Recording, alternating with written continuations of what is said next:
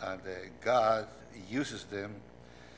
And his name means Jehovah comforts. So when you are talking with or about Jeremiah, you're going to get some comfort. I would like to liken this man Jeremiah to a missionary. A missionary is somebody that lives captive to sin until God saves him. And we see that in this place in Shushan, the palace, this young man, I don't know if the number 20 that is mentioned in there is about his age or how long he's been serving the king as a cupbearer, but he says that's 20 years.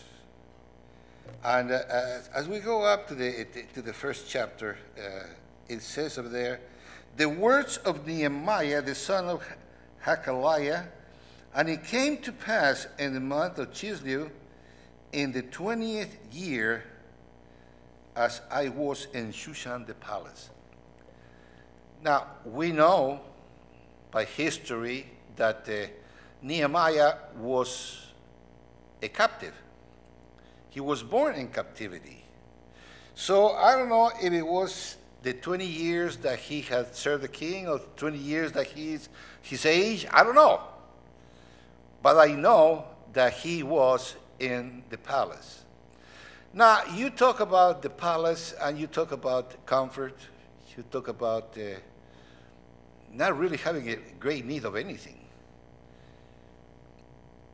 until God touches your heart. When God touches your heart, it is almost impossible to ignore it. We have over here a wonderful, wonderful story, the beginning of this book of Nehemiah, and it says that he wasn't there. Now, I put myself in that place, and I don't see that much of a need of anything. He was serving the king. Now, to serve the king, you had to be a little bit of a entertainer, if you will. You had to be a good reader. You had to be a person that understands certain things. And I see in Nehemiah all these things coming to pass. He was a good man, and this good man was serving the king. The king, he was giving him, and at the end of chapter 1, verse 11, it says, "For I was the king's cupbearer." Now, that I believe it is a very good position to be in, because while you know that you are a captive, you really need nothing, because everything that the king has, you can say that's yours. And this man I like because he has the wood to make a missionary. He was in there. He was in Shushan the palace until one day, verse 2 says that Hanani, one of my brethren. One thing that I like about this, the Bible, is that mentions people with the relationship that exists with them. When you open the Bible and you see how God's people talk to each other, they don't go like the world does. The people of God go to each other with that respect, with that love, if you will, because it says that if the love of the Father is not in you, you are not really in the light. You are kind of missing it. So we have over here this man, Hanani, and he recognizes that he is a brethren. He is one of the Jews that came, and begins to talk to him. Not only him, but it says that certain other men of Judah, and asked them concerning the Jews that had escaped. They were no longer enslaved. They were going back to Jerusalem. But Jerusalem was in a very, very precarious condition. Do you know, that is what a missionary answers the call for. We are going to go see people who are not well, who are in need of many things, and we, by a touch of God, we begin to see what we can do about it. So these people that had escaped the captivity, they were concerned about Jerusalem. It says over here in verse 3, and they said unto me. Now we can see that Nehemiah is the author of the book, and he says that they came to him and they told him something, and they made him know a need. A missionary normally responds to a need. A missionary normally answers the call that God puts in his heart. And if you have somebody that is a missionary, you will see that that's exactly how they react. So we have this man, Nehemiah, and he is talking with people that came from Jerusalem, looking for him, and to tell them something that was in their hearts. They had a burden. I don't know about you, but each one of us has a burden. If you do not have a burden, there's something wrong, because you are not in communication with God. God lets you know what he wants you to know if you are in communication with him.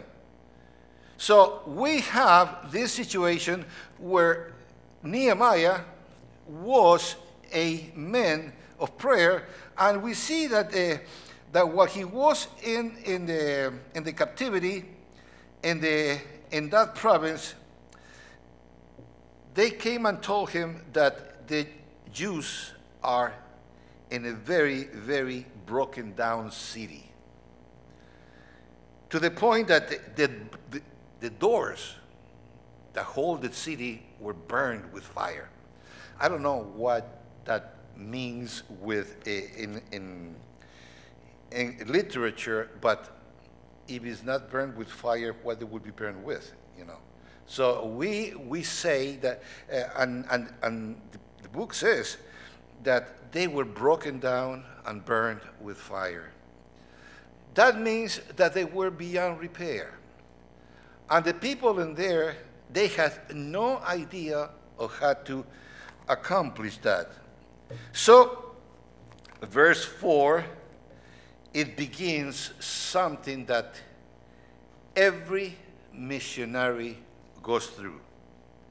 It says in verse 4, and it came to pass when I heard these words. When we hear that there are people all over the world in need, what happens in your heart? What happens in your mind? When we hear missionaries that come over here and they say there are millions and millions of people in here and there, and how many Baptist churches? 30. And there's not that much of a demand, I guess, for a church in any place. But as missionaries, and as a missionary that I am at heart, I want to go and help. I want to live today if I could. My calling is not over. My calling to be a missionary has not been lifted up. The book of Romans says the gifts of God are without repentance. He never takes it away. And there is one verse in Ecclesiastes that says that we are in a war. And this war, there's no retirement. So we have to keep on going until the Lord takes us home. So in here we see that it came to pass that when he heard these words, I sat down and wept. Have you been there? Have you had enough motivation in your heart that tells you this is real sad, and something crushes your heart and squeezes your heart? And somebody has said that when God squeezes your heart, tears flow down. That is, in a song that says, that is the language that God understands. When you are able to cry, when you are able to feel, when you are able to comprehend the dismay that these people are in, and you begin to feel it, you begin to empathize, if you will. Something inside of you tears you up. I hate to know that the people in Ecuador are still, there's only one church that I know exists, and I know that the one that I left in there. Now, I know that there are other churches, or they call themselves churches. But to me, a church is a place where sick situations or sick spiritual people come in order to get help in their situation, in their spiritual needs. The church is a spiritual hospital or a spiritual clinic, whatever you want to call it.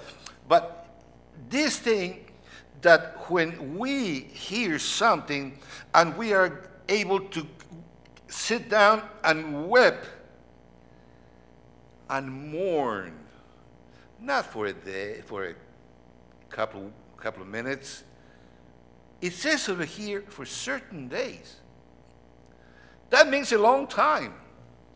When you are concerned about something and you don't worry about it anymore, the burden has been lifted up. It's not your burden anymore. But over here we see that this man, for certain days, he was concerned. He was moved. He was taken by God and showed him that there is a great, great need. Nehemiah knew that there was a need. And what does a missionary do when that takes place? Begins to pray. And that's exactly what Nehemiah does. It says over here that not only he prayed, he was so serious about the situation of Jerusalem that he actually fasted and prayed.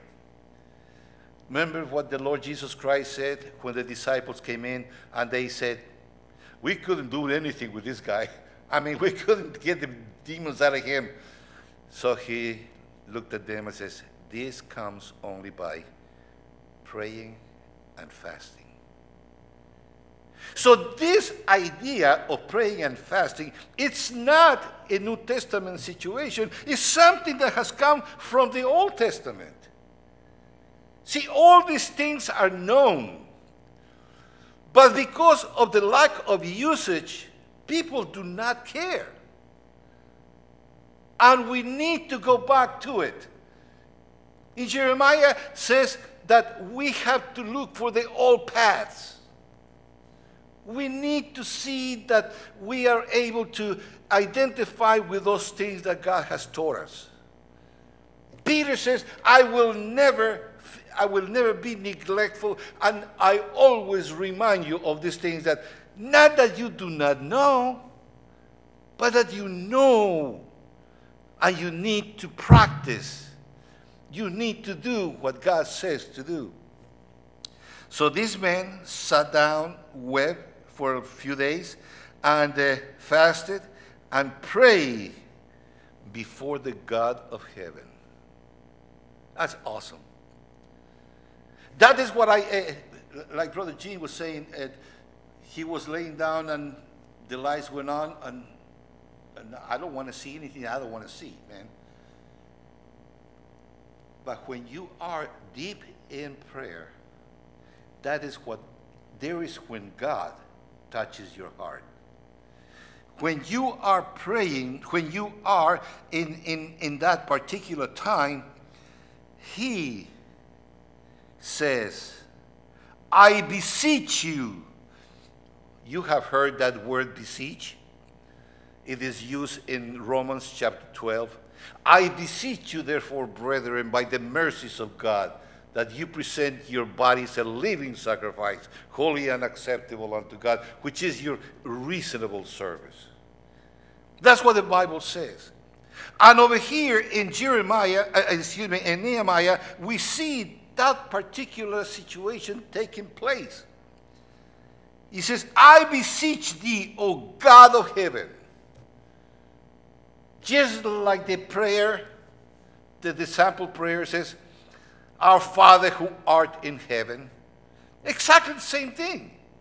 It says, O God, Lord God of heaven, the great and terrible God. Yes, He is terrible because He loves us. People say, but I am not a sinner. Yes, you are. I wasn't there when Adam and Eve sinned. Yes, you were. And we know that these things take place, and God is so terribly loving to us. You see, that's another term, or a term that we can turn it around and says, He's terribly loving to us. And He's a terrible God, and that keepeth covenant and mercy for them that love Him and observe His commandments. What a prayer. He is making or repeating something that God has already given to him. He is the God of heaven. He's a terrible God, and He keep covenant. He keep His word. He keep that which is given to us so that we can understand Him.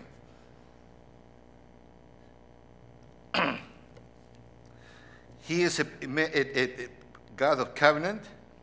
He is merciful to them that love Him and observe His commandments. In the book of Nahum, in chapter 1, verse 7, it says, God is good. And just for the heck of it, I want you to read that part. It's so good. Because in the book of Nahum, it shows exactly what the wrath of God can be. And after Micah, you go one over, and that's where Nahum is. If you take that, it says, the burden of Nineveh, the book of the vision of Nahum, the Elkoshite. And from that to verse 6, man, it says, who stands before his indignation, and who can abide in the fierceness of his anger? He is very powerful. Verse 7 to me is an island of solace, an island of peace. It says, the Lord is good, a stronghold in the day of trouble, and he knows them that trust in him. Ain't that some? When we see over here Nehemiah going through these things, he understands that God is a terrible God, but he keeps his covenant, and he's merciful, and he loves us, and he loves us in that way because we belong to him. Then he continues his prayer in verse 6 and says, let thine ear now be attentive and thine eyes open. Now that to me is an overstating, but that is how much thrust he's putting in his prayer.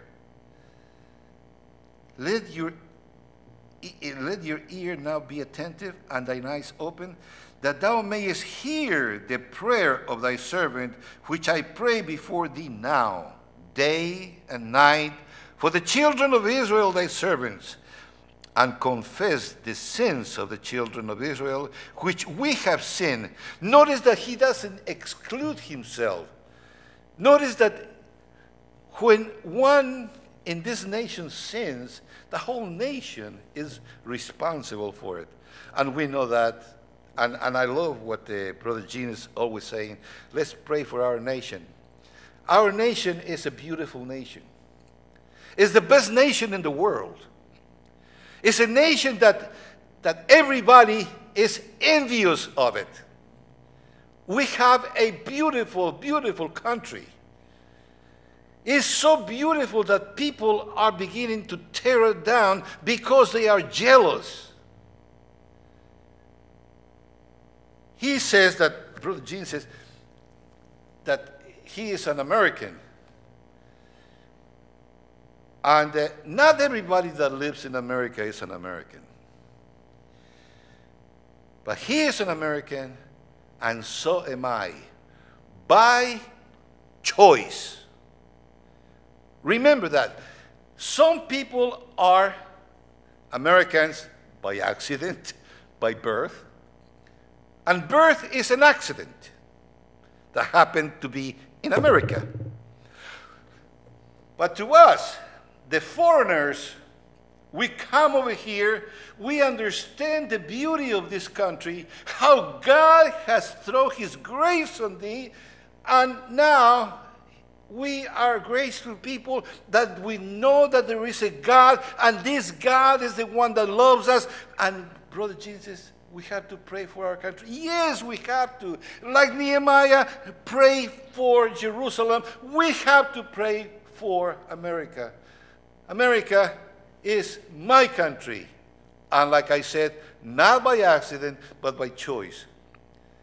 On the 31st of December of 1968, I swore the flag of the United States, and I became an American citizen. One thing that I will never, never repent. There are people that leave the country because they do not want to be in America. Fine, go, good riddance. But we need to pray for this country, just like Nehemiah, with that heart of a missionary, is trying to reach those ones that they are in distress. In distress. Let your ear now be attentive. Lord, listen to us. Heal our land. Convict us of sin. Like Brother Chuck says, his hand presses me sore. We need to feel that. We need to feel that we are not just people or humans. We are Americans. And Americans have pride. Not proud enough to reject like the people of Laodicea do. Now we have riches and we have everything. We do not need for anything. No, we need God. And this God is the one that is going to open his eyes, open his ears, and are going to listen to our prayer, which now we are praying before him. I know that my compatriots, people that are Americans, do not feel these things because they don't want to. And then is when we come in. We have to pray for these people that they think that they are Americans, they are living of the fat of the land over here, and they are not doing anything about being a supportive force for this country. He recognizes, Nehemiah recognizes that we have sinned. And that sin is the one that we are trying to confess. We are trying to say, Lord, help us in these particular things that we have, that we need to repent of this sin. Why? Because we know that we have sinned. Repentance comes only through knowledge. If you have no knowledge, you have nothing to repent. And that's why Jesus came from heaven and he said, repent, for the kingdom of God is at hand. John the Baptist, repent, for the kingdom of God is at hand. But in chapter 17 of the book of Acts, in verse 20, it says that God, knowing that the Gentiles have not received all the oracles of God, they were not responsible. But once the gospel was given to them, they became responsible. And that is what happens to each one of us. When we know that we need to do good and we do not do good, James says that that is sin. Him that knoweth to do good and doeth it not, to him it is sin. God is listening and is hearing and is looking upon us because he wants to repent of all those things that we have sinned against him. A sin is not only against each other. The sin is against God. And that is where God touches your heart and makes you confess these things. Verse 7 says, we have dealt very corruptly against thee. Now, I don't know about you, but this book just speaks to everybody. And as a missionary, we are taking this particular message to people who are in need. We need to let them know that we have dealt corruptly. We do not have all the things, we don't have our all ducks in a row. We are sinful people. And by God's grace, some of us have gotten saved by the hand of the Lord. And then is when he touches us and makes us realize there are people out there that need what you have. I don't want to take too much of your time, but I can go forever with this particular thing. And I do want to let you know that Nehemiah was a missionary. Nehemiah prayed. Nehemiah fasted. Nehemiah is our example. I am glad that God is not making examples of us now, because there would be nobody to be an example. But God has made Nehemiah an example for us, and he pleads with us, please, do what God says. Let's be obedient, and let's give him the glory. And like I said, I can go forever with this particular text, but thank you for being such a good listeners. And I pray that God will guide you home safely. And I'll see you again on Wednesday. Our Heavenly Father, thank you, Lord, for Nehemiah. Thank you for that spirit of missions that laid in him. Father, we love you, and we pray that as Nehemiah prayed, let your ears and your eyes and everything that is in you help us to become better for your glory and for your pleasure. In Christ's name we ask. Amen. Any questions?